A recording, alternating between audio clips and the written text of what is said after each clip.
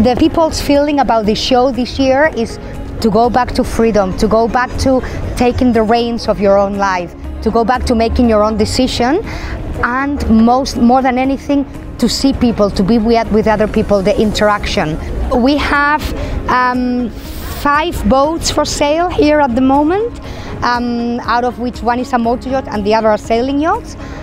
It's obvious for everybody that Palma is a sailing capital, so we're bound to have more sailing yachts. I have never ever seen so many real qualified clients as this year.